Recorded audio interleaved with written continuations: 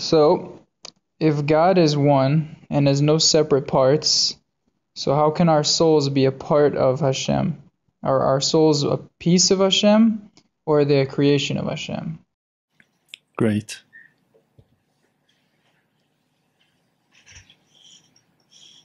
Wonderful question. I wanted to answer from one direction, and then when I finish thinking about it, thank God for being able to think fast, Hashem helped me to understand that I have evidence, proof to the other side also. And we can answer to both sides because we're not here to, we're not claiming to be able to answer all of those deep questions till the end. Let's talk about it a little bit and we'll see.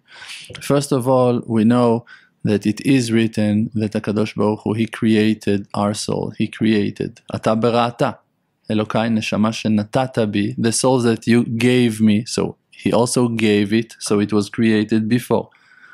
And also, ata berata, yetzarta, you made it, you created it. So we have both of the options in the same sentence. We're saying you gave it to me, so it was there before. That's the first one. And the second part is saying to you, I created it, and so you gave me what that you created. Oh, we are chelek eloka mimal, we're part of you, like we learned and we saw in a lot of places. So you have both.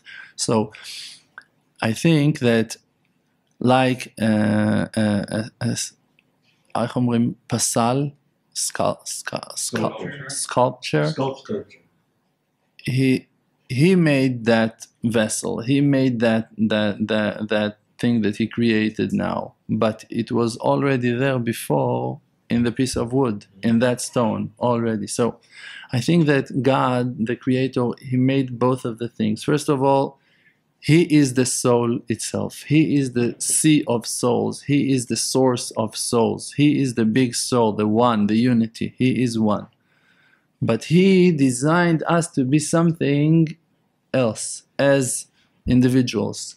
So He made us to be who that we are now as individuals. After that, He separated us from the source, from being one with Him. So it's both. We're also part of Him from heaven, and also He made us to be who that we are, that we're going to be able to function like that. So I'm usually explaining that concept in a way that God just put us in a certain body, in a certain physical body. And because the bodies are different, the vessels are different, so each and every one of us are different. But it's also from the side of the soul. Also the souls are different. Also the souls are coming from a different place. And it's very hard to explain. Why it's hard to explain?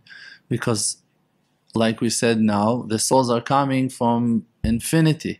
So if it's coming from infinity, in infinity you don't have no change. It's all one. So how can it be that the souls are different? So based on what that we explained before, the Creator, He first made the soul of Adam HaRishon. And from that pattern, from that figure of a human being, of Adam HaRishon, that's the first separation. That's the first dividing, that He split us from Him. But that soul also divided. And it's been divided to all of the rest of the souls. So, and this is why there are differences between the souls. Because before of Adam HaRishon, there was only unity. And Adam received everything from God. Now after that Adam been divided, the soul of Adam, so every one of us came from another organ, from another part of Adam HaRishon. One is coming from the brain, one is coming from the nose, one is coming from the heart, one is coming from the hands, one is coming from the heel. So, and also in the heel you have so many differences because it's very deep and complex. So God, He made us.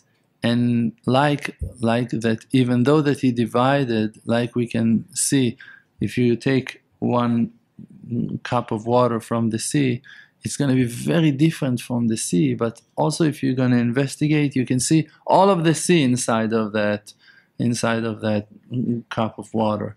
If you're going to look on the eye of the person, it's very different than the person. It's a lot less complex than the rest of the body. All of the body contains a lot more, but if you know how to look, you're going to see everything inside the eye. You can see everything in the fingerprint, in the palm of your hand, in the face, in the ear, in the foot. You can see everything in one cell, and the DNA contains everything, all of the detail of in one cell, and so you see that the infinity, that the spirituality reflects itself, expose itself inside the physical body, and each and every one of us have to also learn on his individuality, on his in what that he is special and unique in, and also to remember the unity and to remember that he's coming from one place, from one God above us.